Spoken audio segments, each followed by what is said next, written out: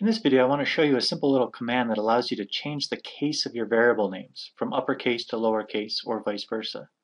Quite often when you download a secondary dataset, the variable names will be in uppercase. Stata, as you know, is case sensitive, making this something of a hassle.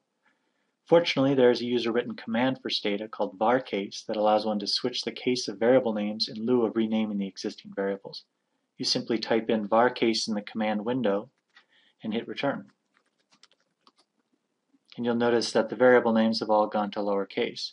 If you wanted to toggle back to uppercase, just type in varcase again, and it switches back. What happens if you have a variable that includes both upper and lowercase letters, as I have here with a variable I'd called soc_trust3? If you do varcase, it simply reverses the upper and lowercase letters, and so you're still stuck with the mismatch problem.